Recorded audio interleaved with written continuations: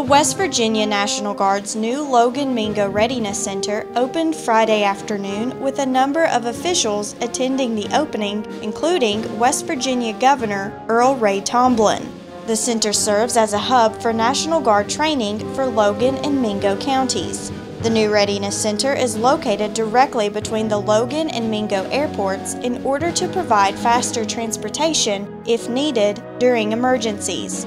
A great day for southern West Virginia and actually for eastern Kentucky. We do have our Guards men and women traveling across state lines, and I know that we have several from Kentucky that are assigned to this unit here. So we just want to say it's good for the whole region in southern West Virginia and eastern Kentucky.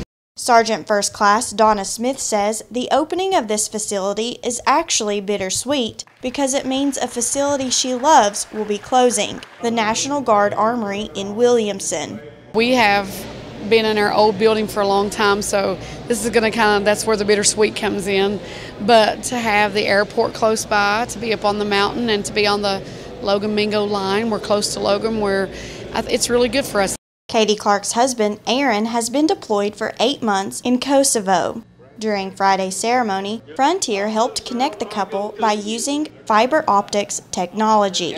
I can't even fathom how people do this all the time.